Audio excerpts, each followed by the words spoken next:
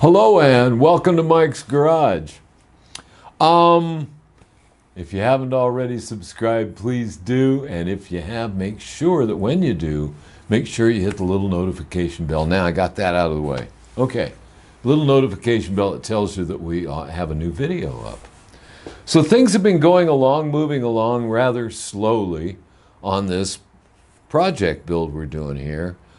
So I decided there are a whole lot of things that are going to have to be done. So whether things go in the order I would like them to or not is kind of irrelevant. The world is doing whatever it's doing, and I'm trying to control that which I can. So what I decided was I looked at it and I said, well, you know, I've been talking about it. I really should get a clutch pedal ready on this thing. So I went through a bunch of stuff. I found a lot of parts and pieces.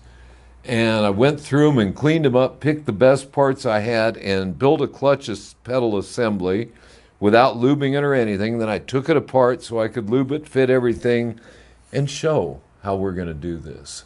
So that's what we're going to do today, which is, I think, pretty cool. Okay, here is the main plate that holds everything. And this is not a grand prize. It's what I had. It'll look good once it's on there, and so it's what we're going to use. Now this goes onto the frame with these 3 holes. And then, of course, after this is all done, the kickstand will mount on it. So here we have the 3 bolts that hold it on. And for everyone who thinks I should be using a box end, I'm using the open end. And again, this build right now is just a mock-up. This is everything in place that we can get in place. I'm still waiting on the front end, but we will get it eventually. So no complaints there either. Okay, this plate is now mounted.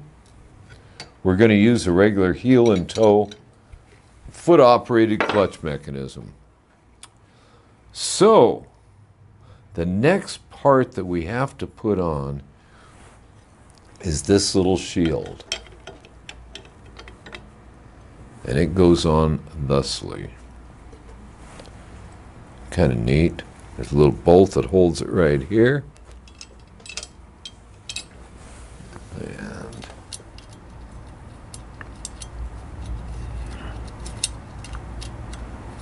a nut on the back side. This cover is not really super necessary, but I like it. I think it looks nice. I have one on Baby Doll, the Panhead, and this one actually had original paint on it. So I didn't paint it, I just cleaned it up and said, you know, that's pretty cool. And I think if I polish it a little bit, it'll even be better. So as not to disappoint anyone. So there it is. Okay. So we're going to tighten this nut, and this holds that little shield on there, calling it a shield for lack of a better word.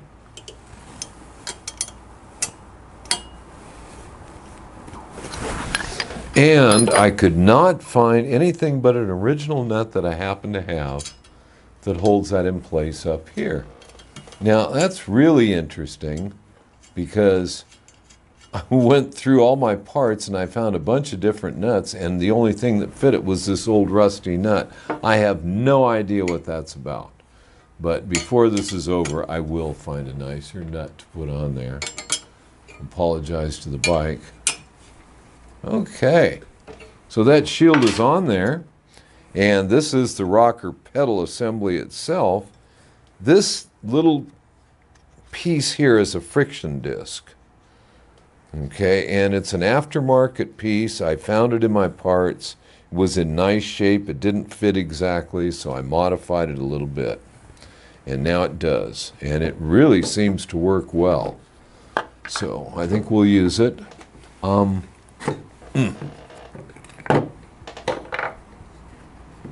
So if we put some grease on this shaft, we don't want to get it on that friction disc, but we do want to put it on this shaft. So I think we'll do that. Get a rag here. Make sure I don't get that all over that disc. Okay. Yeah, this is some very used old stuff, and I was really pleased to find it in my parts room. Okay. And there it is. Now on the back side goes this disc. Can we see that okay, Mike? Okay. Then goes this spring. I'm sure there's a proper name for that spring. This is a lock tab so we can keep the nut locked in place. And this is the nut. Now I got some questions asked of me in the comments section of the video channel. And the questions were, how do you adjust this rocker pedal? Well, if we go according to the book is one thing. The other thing is, if it's your motorcycle, it should be adjusted to you. And I really believe that. So I just tightened that nut to where I think it ought to be. And it looks pretty good. And everything is on but the spring. Now that's another area where you use a little grease. This is a brand new spring I found in the parts room. That made me pretty happy. A little grease right there. Again, this is old technology. This stuff's out in the breeze. And to put grease on it out in the breeze seems kind of funny, but that's the way things were done in the beginning. So there is that spring in place. And we'll rock it up like that. And there it is. And I'm really pleased. This is the position it will be operating in when the clutch is engaged. When we disengage the clutch, we'll rock the pedal back like that. Now the floorboards, I'm going to put footboards on this bike. There's a bracket will come out here and a bracket that will come out down here, and the footboard will sit on those two brackets. And that's going to be pretty nice. I'm going to go through all my junk and see if I can find some nice brackets. And then eventually we'll be ordering a really nice set of boards for this thing. Now, one of the things I didn't show, okay, a couple of things. One of them is this bracket does two things. One of them is it holds the clutch pedal. The other thing is it holds the kickstand bracket. That beautiful kickstand bracket I was showing off in one of the earlier videos on this bike. But you can see how all these parts will look when they're together. It's going to be pretty nice. We'll use all chrome bolts to hold this on, and I think it'll look real attractive. Okay, other than that, what we have here, and I don't know if we have the right clutch rod or not.